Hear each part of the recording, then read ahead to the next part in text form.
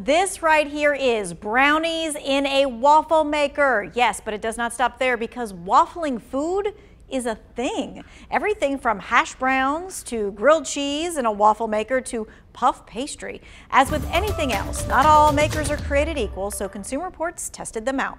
Consumer Reports tested 8 waffle makers for their ability to brown evenly, how well their settings turn out light and dark waffles, and also rated them for the clarity of their controls. Some of the things we flag are uneven browning at the top or bottom of the waffles, narrow crevices on the grid that might be hard to clean, or handles that get really hot to the touch. Here are the 3 that Consumer Reports recommends. On the high end, the Breville Smart 4-slicer turns out 4 waffles at a time. It has multiple browning settings and scored excellent for making light and dark waffles.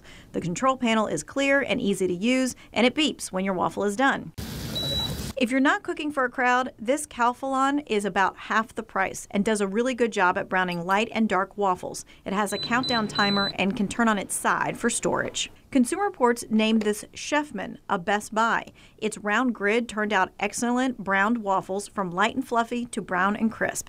The handle and the latch get hot, so you're going to have to use a mitt with this one. The Chefman stands on its side, though, for easy storage, and all 3 have a moat to catch drips.